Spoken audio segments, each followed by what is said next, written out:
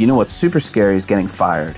I've gotten fired a good bit. In fact, we've all gotten fired a good bit. Anybody who tells you that they work in this industry and that they don't get fired is either lying or they're not trying hard enough.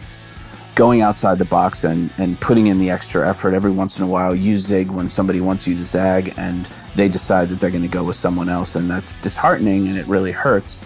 But it also has taught me over the years to keep doing the thing that feels right to me, because that's why people come to me in the first place. And if it doesn't work for somebody and I get fired, so be it. We actually made a record on this band called Little Big Town, and they were huge. The record that we made exploded. There had huge singles on it, and it was like the best thing ever, and everybody loved it, and it was this new sound, and et cetera, et cetera. And I got fired on the next record twice.